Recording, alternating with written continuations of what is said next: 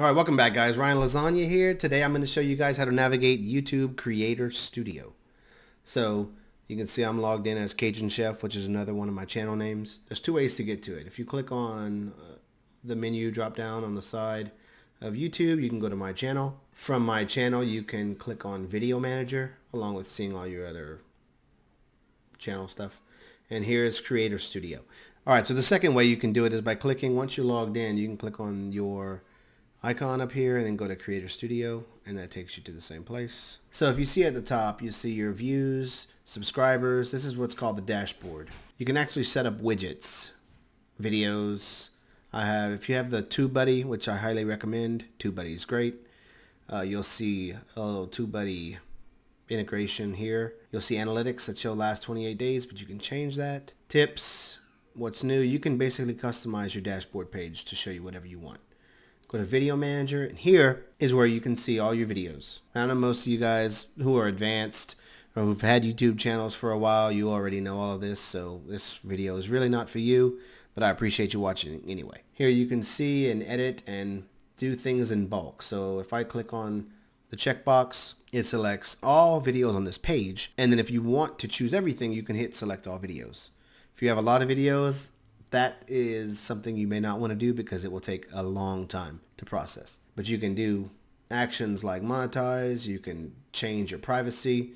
So if you have a lot of videos that were demonetized or unmonetized for certain reasons, you can go back here and monetize and then apply that action to all videos. Then it just makes it a lot easier. So the TubeBuddy app, again, allows you to do some pretty cool things like basically just customize your videos, cards, end screen, annotations, that kind of thing. And I can make a video on that later if you want, but for now I'm going to focus on Creator Studio. And you can also go into each individual video and edit all of these certain things. You can download the video as an MP4.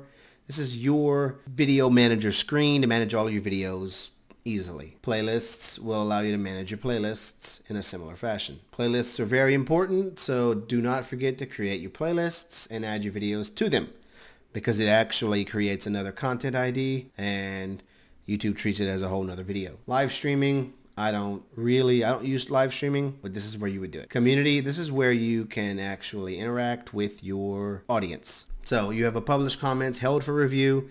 I check these periodically. My phone does a good job of showing me all of them, so I usually know when, like this. I'm assuming this is spam. I really have no idea what this is or what this says. Published comments, I'm sure I could go to Babelfish or Google Translate and figure it out. But this is a pretty centralized location of where you can view, comment back, reply to all your fans. Messages, people can send you direct messages like they did here, and usually it's spam for me, but it might be something real. You never know. Subscribers, I'm just going to kind of go over this with you. So this shows you your subscriber list and, allows you to export. With TubeBuddy, you can export your subscriber list. Community settings, this is something that once you kind of set at the beginning, I leave it alone. You block words, approve users. I don't have any hidden users, block users, or anything like that. All my comments are allowed because I believe in engaging in my audience. I look forward to comments so that I can reply and establishing that relationship. That relationship between the viewer and the creator is something that I consider important, and I think that's what separates YouTube from TV. The credits, I don't have any credits. Channel, status, and features. This is where you can kind of get an overview of all your features, and they do a really good job of displaying this. They show you what's enabled and what's disabled.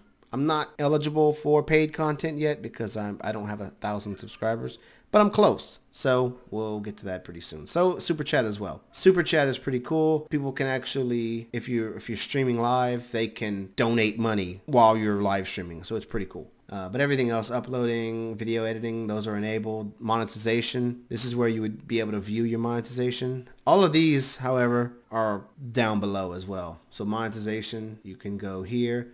I can do another video on how to set up monetization if you guys want, so just let me know. Basically with AdSense, that's how you get paid. That's one of the ways you get paid from YouTube if you want to strictly get paid from your YouTube videos using ads. There's other ways, and I can go into some of that as well later on, like affiliate marketing and things like that. AdSense settings, you can review or change your AdSense association.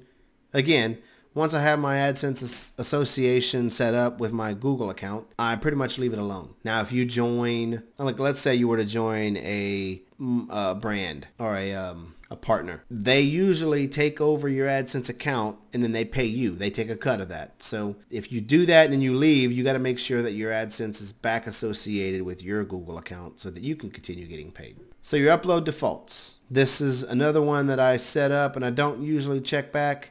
I will, however, change this because I want, if it's unlisted, you can't schedule it.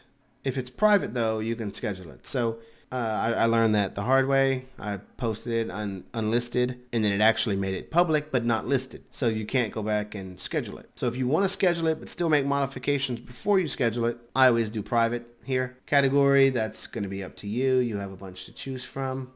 But this is a cooking video, so I'm going to do how to and style, how to cook in my instance. No default title because my title is going to be different every time. But I do have like I do need to actually change this too. This link is not correct. So I'm going to leave it as please subscribe to my channel. Then I have my Facebook and all my other social media sites here. So this will automatically show up in the description of every single video I post. These are custom tags. These are tags that are going to show up in every video that I post. So all these are going to be automatically selected, such as monetization and things like that. We could do automatic mid-roll ads as well. These are all things that I've learned. When I first set it up, it was kind of bare, but now I'm adding more things to it. We're going to save that. With TubeBuddy, you can actually set up profiles for different types of videos. So that's another pretty cool feature with TubeBuddy. I think that may be nope, you can actually do it with the free version. So this is the upload defaults. Now on the featured content. And this is all high-level overview.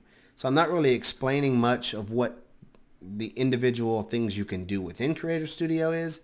More just showing you kind of how to navigate it and what to find in what tabs. So featured content, this is where you can have your featured content and it's right now I have it set to my most recent upload. So the next video that I post is going to show my other recent video. The one I did right before this one should pop up after at a start time which you specify of 30 seconds. And then you can select your channel ad. So you can actually, I'm actually going to do that. I'm going to choose my channel ad. I'm not really sure why that wasn't in there. Doesn't matter. So now I have my channel ad. And that channel ad is basically an ad that describes your channel. And that is the featured content page. Branding. This is where you can do a watermark. I have my Cajun Chef logo. Just something tiny. And I want it to start and stay there after 5 seconds. So that's pretty, another thing that I just set up. Once you get your watermark set and added, you kind of leave it alone. The advanced setting under channel, you can, if you go to change the account information, it'll bring you to your Google Plus account. This is where you have your channel keywords, the country. You can allow advertisements to be displayed alongside your videos. It does not apply to videos that you monetize. So I have all my videos monetized. Oh, but it says all videos that are claimed by third party. So I don't have any of that set up. AdWord linking. This is where you can link your AdWords. AdWords and AdSense are different. AdSense is how you get paid from ads. AdWords allows you to promote your videos, but you pay for the ads that you put out. AdSense is where you get paid from the ads that people click on. So they're two different things. They're both Google. You can associate a website if you have a website. I don't have a website for the Cajun Chef, so I actually do have a website, but there's nothing on it, so I'm not going to associate that here. Channel recommendations. Allow my channel to appear in other channels' recommendations. Yes. Why would anybody not want that? I'm not sure. Subscriber counts. You ever go to somebody's website and they just have a subscribe button, but then no list of how many subscribers they have? I choose to display the amount of subscribers I have, not to hide it. But this is where you would do that. Google Analytics property tracking ID. A redirect URL, which I have set to youtube.com. And we're going to save that.